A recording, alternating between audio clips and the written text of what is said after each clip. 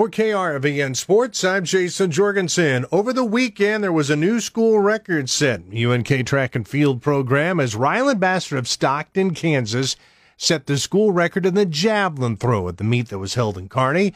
And he talks about the things that led up to his big effort. I mean, it just felt like a good day. I talked to a few people, and they're like, what's the record again? And I have a note posted on my wall, and I just keep seeing it. And it was 64.62 meters.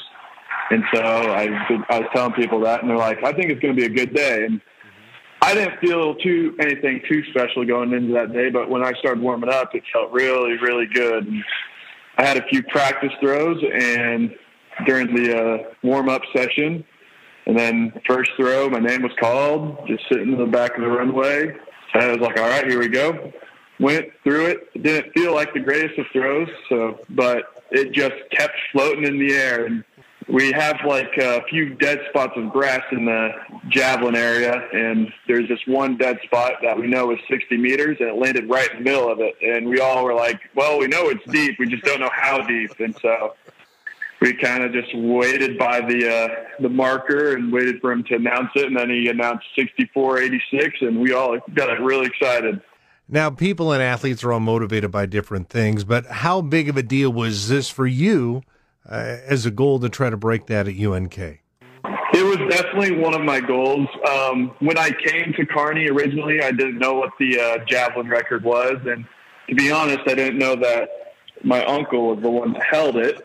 But we came up here, and I got committed, and I got told, hey, my record's up there, see if you can go break it. And so all last year I was working for it, and I got close, but not enough. And so this year going into it, we have 4 great jav throwers, including me, and we're like, all right, this year is when this record's going to fall. There's no way it goes on any longer. And so I set my goal really on that record probably at the end of last year because I knew it was possible, and I kind of wanted to beat a few people too. And so I don't think if I didn't have that extra want to get to it, I may have not gotten this weekend, but I did. So.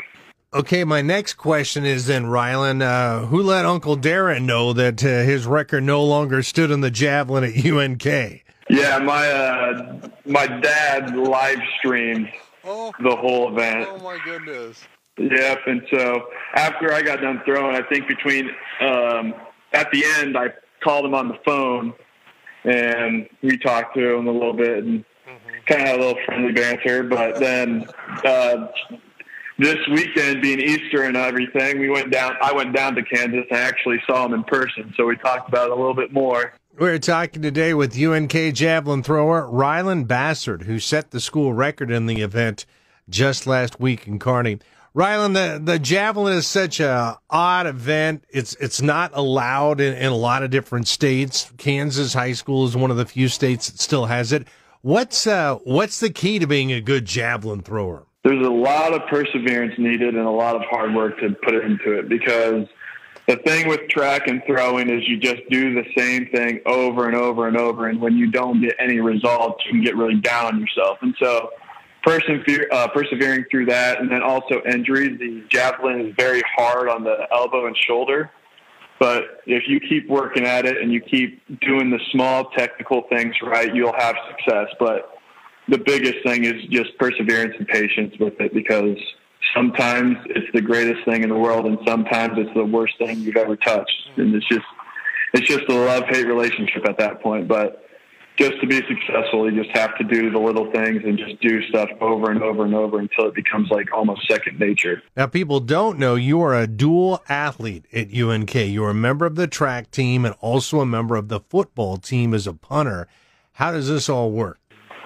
So all summer and fall, I'm with the football team doing football team lifts, going to practices in the fall, all that.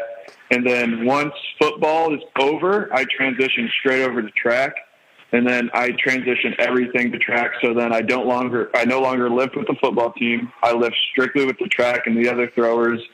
That's all winter and spring until javelin's done. But since spring ball is going on now, if I do not have any meets and practices, I do my best to make it to football practice or the football scrimmages that they have. Well, with that kind of schedule, you have to be one busy guy. How do you balance all of this, and has this been what you thought it'd be? It's definitely what I thought it would be, and plus my major is very time intensive. I do a lot of math and a lot of physics and stuff, so I'm just busy all the time. But I knew when I signed here I wanted to walk on to football, and so once I did that, I knew my schedule was going to be pretty full all the time. And so I've kind of just buckled down, and when I have free time, either work on homework or go to practices. And then if I have any other free time, I just try to take a break for my body to recuperate. Well, Rylan, congratulations. I'm sure your family and the entire community of Stockton got to be pretty excited for you about what you've accomplished and what can possibly lay ahead for you. Yeah, they are. I've gotten a few text messages from a few of my old coaches and some of the people I was supposed to back home, and they've all congratulated me. So I was happy, and a lot of people back home are happy too.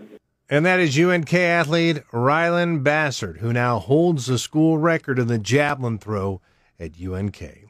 For KRVN Sports, I'm Jayson Jorgensen.